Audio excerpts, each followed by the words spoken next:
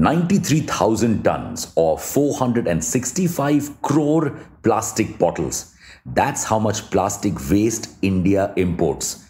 Yes, imports. And this is just the number reported on paper. A report by Bloomberg suggests we could be importing much more plastic. It all started by tracing trash mounds in Muzaffarnagar.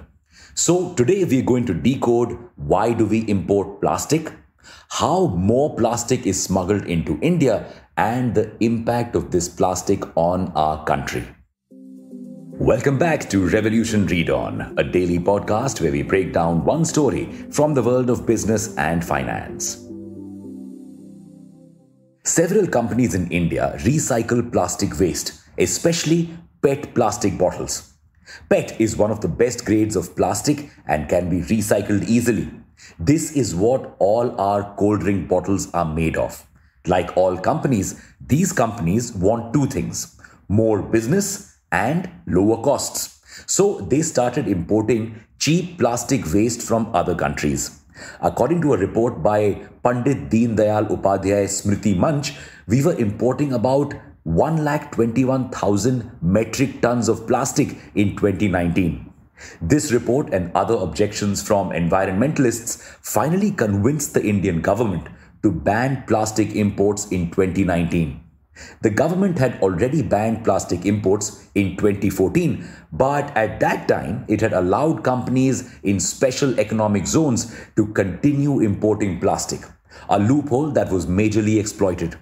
This loophole was finally closed in August 2019. So, plastic problem solved? Nah, picture abhi baki hai mere dost. The plastic import ban soon started a chain of strange things. Strange thing number one, between June and August 2019, 58 ships containing plastic waste appeared on Indonesian ports. Indonesia didn't accept this waste and the ships were supposedly sent back to their home country, the US. But instead, 38 of these ships came to India, according to Indonesian civil society group Nexus 3, as well as Basel Action Network, or BAN, a global waste watchdog. So why did India accept these ships full of plastic waste? It appears that India is seriously lacking proper enforcement of their law. Jim Puckett, executive director of BAN, told Down to Earth. And that's not all. Around 500,000 tons of plastic waste is smuggled into India through ships carrying paper to be recycled as well. A majority of this plastic is dumped in Muzaffarnagar. Why Muzaffarnagar? Because that's where a lot of the paper imports end up, as the region has many paper mills. And this poses a huge danger to the environment and the people of Muzaffarnagar. More on this later. Strange thing number two, companies that recycle plastic waste started complaining that they had very little plastic to recycle now. As a result, they were facing financial losses. So in 2022, India allowed some companies to import plastic once again, taking us back to square one. Now, the strange thing about this is that India produced 34.7 lakh tons of plastic in 2019-2020, according to the Minister of Environment, Forest and Climate Change.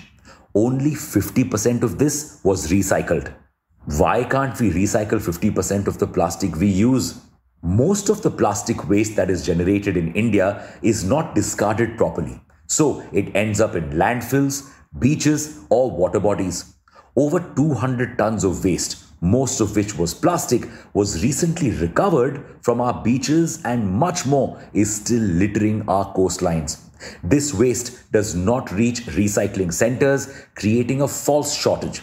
Now, India does have many scrap pickers who collect plastic waste from bins and houses and take them to recycling centers. But importing plastic is usually much cheaper for these recycling centers than paying scrap pickers. This is also taking an important source of livelihood from these workers.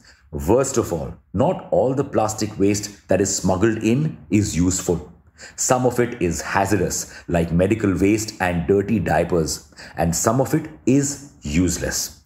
This useless waste is usually left to rot, polluting our soil and our groundwater. And in Muzaffarnagar, a lot of it is used as cheap fuel, meaning it is burned.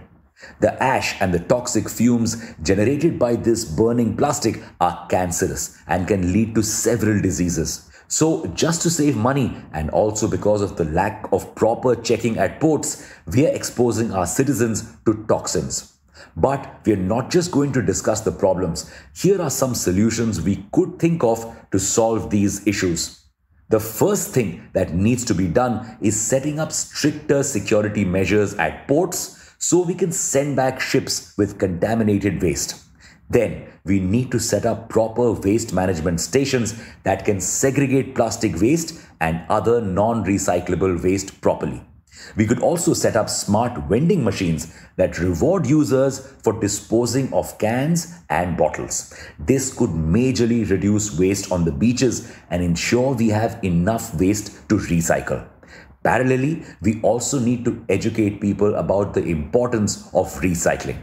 That's not it. We still have a ton of unrecyclable plastic sitting in our landfills for eternity.